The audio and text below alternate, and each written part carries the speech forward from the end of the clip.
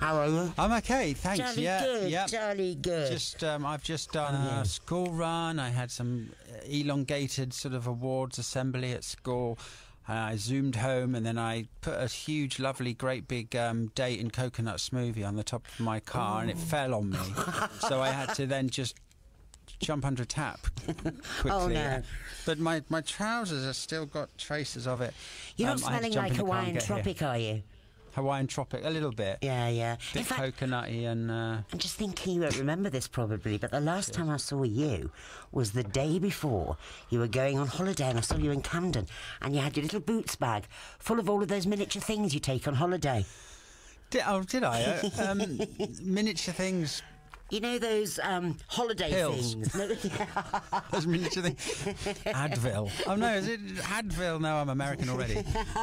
You know, stuff. Yes, I remember little bottles for shampoo, various stuff, things like that. Yeah. And now you've moved to LA. Well, do I call it moved? I am living here. Yeah. I've lived here for it's around a year, just over a year right now. Yeah. And how have you settled into it? I've settled in fine. I'm slightly behind schedules because, as usual, I was, on one of their great big roads with loads of traffic, and I had to go round a crash because every time I go on a great big road here, there's a crash. So you have to go round that. Mm-hmm. But you get where you're going eventually. Do you walk much there, or can you? I can walk. Where I'm living, I live right at the bottom of a load of hills, and if I wanted to, I could walk up the hill and disappear, I'm sure, forever, or get eaten by coyotes and all sorts of stuff. But you can walk. I'm sort of living in an area where it's kind of walkable. It's a pretty old area, though. Nice area. You like it? I like it, yeah, because it's a pretty away from the hustle and bustle, and there's not an awful lot of traffic up there, so it's good. Well, we're going to be talking about the end of the effing world 2, the soundtrack, because you've done both soundtracks, haven't you? Yeah, I did both of those. Yeah. Yeah. And, I mean, what a brilliant series. Did you watch it? I was watching things as they came through. On the first one, the first series, that I had a few episodes that were roughly cut together that I could watch. Yeah, and on the second one, I actually had the scripts first, and I started working just from the scripts before I saw anything. But that must be weird, reading a script and then sort of trying to tune into it in terms of music. Yeah. Well, I kind of knew the situation because of the first series, so I suppose that was a help. But yeah, I have plays and things at home, books, and yeah, I find them difficult to read, scripts and plays. But actually, I kind of... You just have to approach it in a different way. You have to sort of do the voices, especially if you read plays out loud and scripts out loud, I think. I think you have to. If I read a script, I mean, not that I'm not for auditions or anything, just for fun. I always have to read them out loud. Yeah. Same with poetry, actually. I do that as well. Do you pace up and down and move your arm about as well? Yes. I like doing that. Of course. I get in character. Yeah. We have to. I just played before one of... it makes me giggle every time I hear it, and it does get into your head, mashed potato. Oh, gosh, yeah, people like that one. Oh, I love it. And it's got a real bluegrass feel. Well, it's funny that the songs that I get together very, very quick have been very popular, like the What Can I Do from the first series, which was written very quickly. And Mashed Potato was written around the sort of thing of the sort of country blues singer, kind of Mississippi John Hurt. He has this nice little song about chicken. And I was just thinking about some of the old blues. They had code words in them that are kind of for rude. Give us an example. Well, my pencil don't work no more. Oh, yes, we like get what that means. Things, stuff like that. Yeah, like we all know what rock and roll means, really, don't we? Yeah. And so mashed potato, I was just kind of coming up with a thing that could mean something a little bit, a bit rude. Well, there's nothing wrong with that, is there? Blues tradition, yeah. Because with the first one, did you do most of it at Conch? I didn't do any at Conch. I thought you did. No, I did that in my what I call Gracie Studios, which is wherever I am recording. That's just in my bedroom, sort of in my spare room. That's a great thing, isn't it? I did do some recording at Conch at the end of last year, or no, the end of the year before and the beginning of last year, before I came out here. But that was something different. That wasn't the soundtracks. So what made you go to LA? Was it because of the soundtrack? So many reasons, I suppose. There was a good window of opportunity for that. My eldest was going to university, and my youngest was in a situation where she was going to have to be changes made school-wise. We thought we'd always liked coming here on holiday, and when I toured here, I'd like to stay a bit after everyone else had gone home, you know, and just so we thought we'd give it a go. And we had some friends here. Obviously, I'm in a little group called the Jaded Hearts Club Band, and a lot of them are out here. So it just seemed like a nice thing to try. But I'm very wary that a lot of people I meet say, yeah, we came here for 6 months to try it out, and that was 20 years ago. And I'm like, oh my gosh, am I going to be one of those people? But we're here for a bit. Yeah, I remember Tim Burgess saying that he stayed for a while, he really, really enjoyed it. And then I always remember Gary Newman and Chesney Hawkes both moved at the same time. Oh, what, in the helicopter? Helied over. I think it was because they had the same lawyer that they both realised they were moving at the same time. But a lot of Brits do go out, don't they? And end up staying, as you say. Yeah, they do. And I'm asked a lot what I miss about England. And I do miss, you know, the musty, damp-smelling ancient woodland, and I miss the mossy walls and the roses in the front garden and all that sort of thing. But you know, it's pretty cool here. People are good. People are nice. The roads make you crazy, but it just sort of feels positive. And I meet a lot of nice people, music-wise and unmusic-wise. And is everybody ultra healthy? No, not the people I see. Everyone, I mean, you know, they're just normal. You do see healthy. It depends where you go. I used to live in Santa Monica. You saw a lot more healthier kind of people you know, they always looked like they were coming from or to a yoga thing.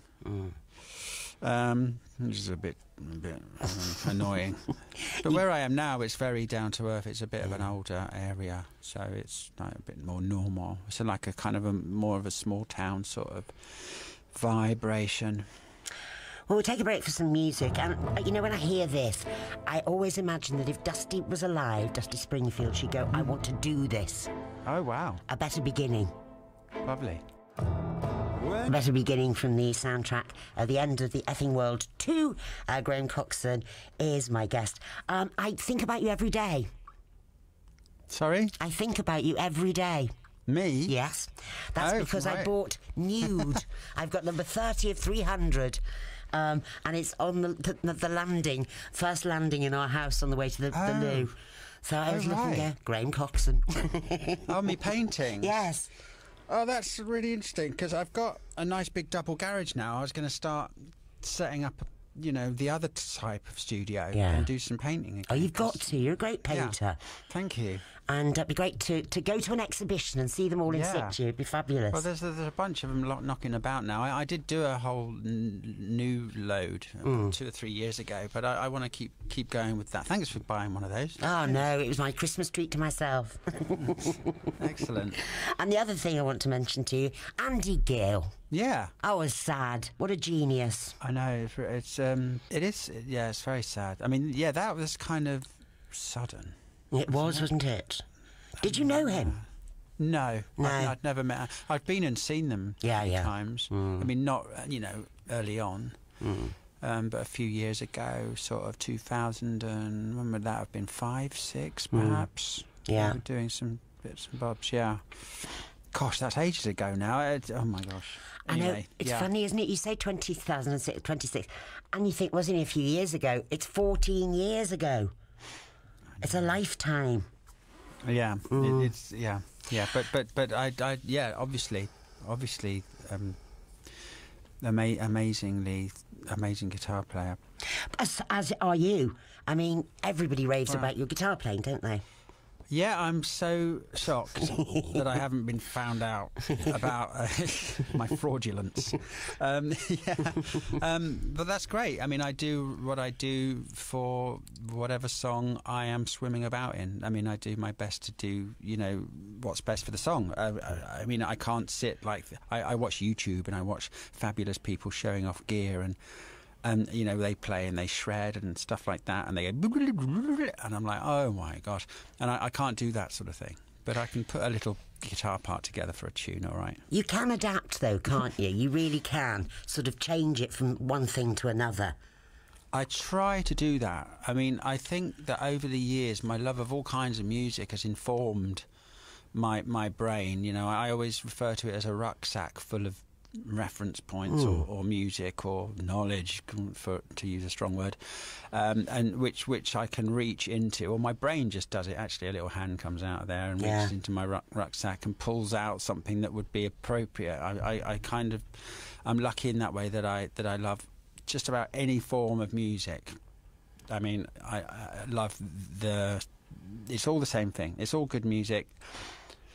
And it's all there to be, you know, it imbues you. You know, first of all, it was the Beatles, and I realise I've been having another massive Blondie thing, and I'm just thinking, crikey, I've been really heavily influenced by the Blondie guitar players and Clem Burke, the drummer, as well. You know, I hadn't even really realised that until I was re-listening to Parallel Lines and Plastic Letters and things. Yeah, so it's all there. Great gig in LA with Blondie, Psychedelic. The list is fantastic of artists playing, and it's just a bit too far away for me. But I was looking at it going, wow, somewhere in LA. It's called, I can't remember what it's called now. But yeah, it looks really, really good.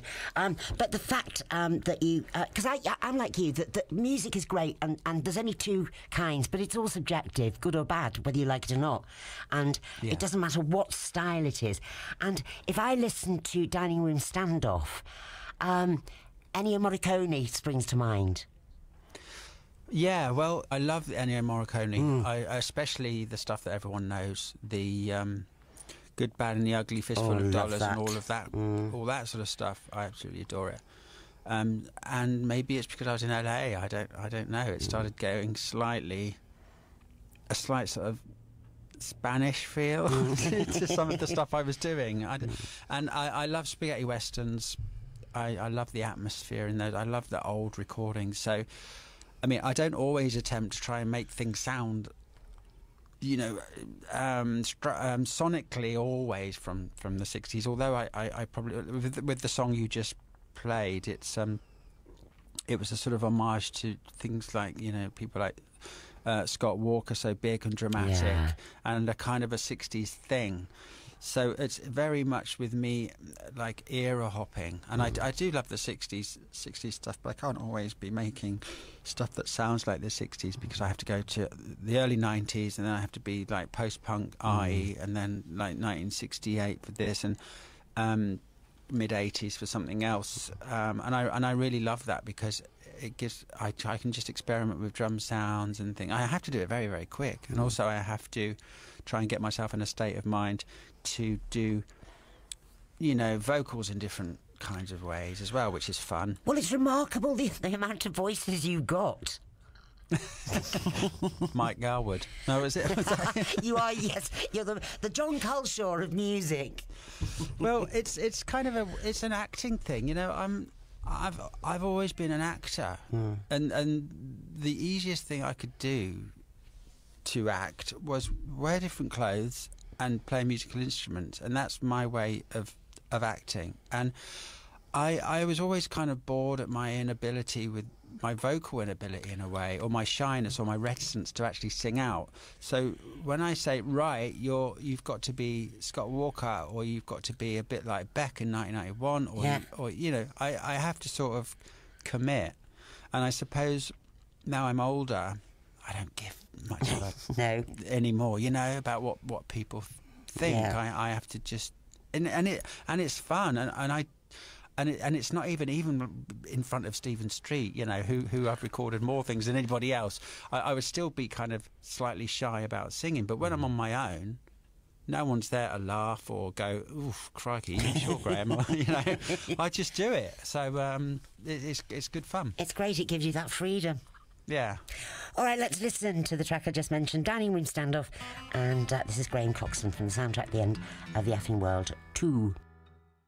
Room Standoff, Graham Coxon. When you did 1, did you know there was going to be 2? I was hoping there would be. Yeah. And but then you hope it's going to be really good. And people are saying, please don't make another one, that was perfect as it was, and I kind of got that totally. But I liked the way series 2 went, or season 2. Well, when it opened, I thought, hang on, what's going on here? Yeah, it was really good. The added characters, and I mean, it was definitely a bit more of a spooky thing. And I wrote a couple of songs before I'd seen anything. She Knows, I think, was written before I'd seen any action, purely on scripts. I was kind of I was building up in my brain that this new character would be Bonnie, would be a little more supernatural. So that she just knew stuff, But we're all thrilled to bits that James is still there, and Elisa, of course. But it's. Do you know what? We're getting really good at that kind of drama. Do you not think? Because we've got this series, and of course, Killing Eve, which David Holmes really captured the mood of as well. Like you perfectly captured the end of The Effing World, and we're getting really good at it. Those dramas, aren't we? Yeah, I think. Yeah, we are. I don't really know why. I think this box set thing, or these quick and hard and fast kind of series thing. I mean, I remember 6 Foot Under and stuff like that years ago, and that seemed to really inspire a lot of people that actually these serials can be better than movies. They can over time be longer than movies. They can be more detailed and than can movies can get in 2 hours. So it's an excellent medium for that, for music and for acting and just for detail and plot. I think it's great. Well, I think I'm right in saying that an awful lot of music is sold through these kind of dramas. The only thing I'm scared of, they don't turn into, when they get these ideas and then you get just a load of things that are the same, like cookery programs or whatever, and you think, oh, not another one. Keep this so brilliant, but we don't need another whole load like it. There is a lot. Yeah. I do get a bit overwhelmed when I look on the old TV. Yeah. And I just don't know what to look at. Oh, but could be worse. You must. Do you enjoy seeing those characters evolve? Do you get kind of attached to them? Yeah, I mean, especially in the first series, when I was looking at the first episode of the first series of End of Effing World, I was a bit like, he's weird, and she's what a brat. Yeah. I was like, I didn't particularly like him much. No. He was very odd and awkward, and she was just kind of, controlling, wasn't she? Yeah, just an undesirable sort of, kind of, offensive. Mildly offensive young person, but then I really liked how by 2 and 3 you fall in love with both of them. Yeah, and you see their humour and you see everything, like especially with Alyssa and she's dancing and things like that. Yes. And then you just see some magic in them, people as characters and as actors too. And I loved that. I loved seeing them, because I was worried. I was like, oh my God, I hope people get past episode 1, because they're not particularly nice, in that they might not really want to. But and I think if they see 2 and 3, then we've got them with those characters, because they're such wonderful characters. Yeah. The great thing about this album, even if you hadn't watched the series, it does stand up on its own. Oh, thanks for saying that. Do you not think so? Yeah, slightly inconsistent though. Do you think? Sort of, oh, what's this? Oh, where's this coming from? It's not like an album that sounds like an album. It's kind of comes from all directions. But I suppose that's okay. And any other stuff on the horizon? Are you getting more soundtracks? I'm involved in another soundtrack with something that's coming out on Netflix later this month. Oh, good. Are you allowed to tell us about it? Or I think so. It's been on TWITTER. All right, okay. And it's called I'm Not Okay With This. I am not okay with this. And I think it's premiering on Netflix on the 26th of this month. And it is the production team of Stranger Things. And it is brilliant. Jonathan Entwistle, who, you know, directed End of the Effing World as well. Yeah. So it's an amalgam of those two huge beast entities. Fantastic. And me. Well, that's in my diary. Yeah, so that's fun, and there's a ton of fun. That is. And was this the first soundtrack that you had done? I know you did one, but I mean, you know, the first series that you had done. Yeah, it was. It was. I'd done a song for the end of a film called I never get it right. The Riot Club. I always still think of its working title. I have to think. The Riot Club. And I did a song for the end of that. And when I was asked, I wasn't set up for that sort of thing at all. You know, I didn't. I thought, oh crikey, I better get a DAW and a interface and sort of learn how to do it. You know, so I kind of learned how to do it, and I haven't really had anybody tell me any tricks. I have to look on YouTube a lot. You know, if I'm to try to do this and that when I'm recording or whatever, but I think I'm getting the hang of it. And what was great about doing the first series of End of the Effing World was it did get me working every day, writing every day, 8 o'clock in the morning, a studio thing. Well, yeah, I mean, pretty much. Yeah. Because I did this thing with Damon, a masterclass, and he says he religiously works 9 to 5. Are you like that?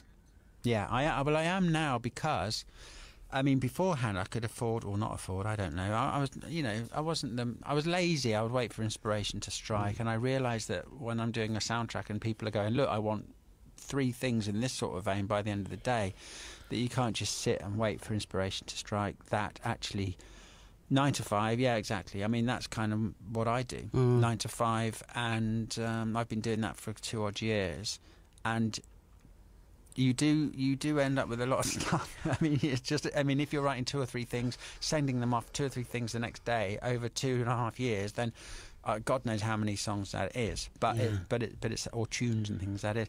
But it helps with your workflow, and it really is like a muscle. You know, you write songs, and it becomes easier to write songs when you're writing songs, and you keep going and going and going and going. So I owe a lot to Matt Biffer was the music supervisor who invited me on board with End of the Effing World, and I think that helped me a lot in all sorts of ways, as a songwriter and a musician and as a recordist person as well. So, well, you know what, I feel really guilty. I mean, encroaching into your time, you should have finished. Oh no, it's different time, isn't it? I keep forgetting. I'm all right. I've just got up. Here it's 6:45 in the evening. I know. I just did school run, then spilled the smoothie on myself, and then got in the car. So I'm just starting. Well, enjoy your day.